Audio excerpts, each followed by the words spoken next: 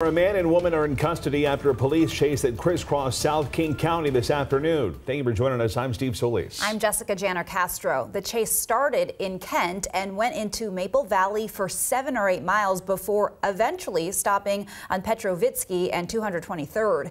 King 5 Sebastian Robertson joining us in Kent, where it all began. And Sebastian, there were a lot of close calls.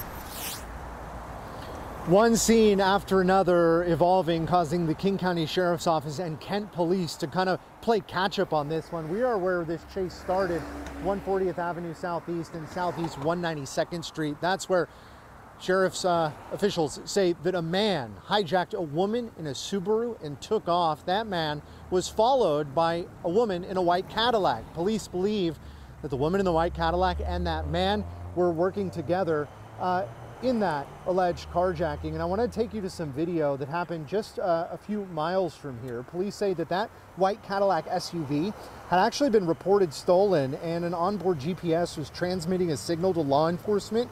The woman driving that SUV clipped a car near 148th Avenue Southeast and Southeast 200th Street, then lost control of the SUV, crashing into the woods off the roadway. The driver took off running, but was arrested shortly after.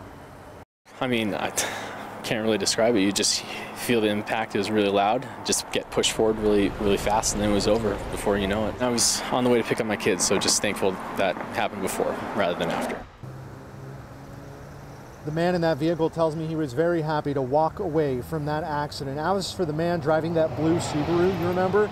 He kept driving, eventually hitting spike strips and coming to a stop near the intersection of Southeast 232nd Street and Southeast Petrovitsky Road. That is an arterial road that inconvenienced a lot of people that use it for commuting. Now, it appears that another vehicle, a gray Hyundai, was not involved in the chase, but was also hit in that accident. So, in total, we witnessed 5 vehicles damaged in this chase. We are still in touch with Kent Police, waiting to hear more information as to if any injuries occurred. But the big takeaway, 2 people are in custody. That chase is over. In Kent, Sebastian Robertson, King 5 News.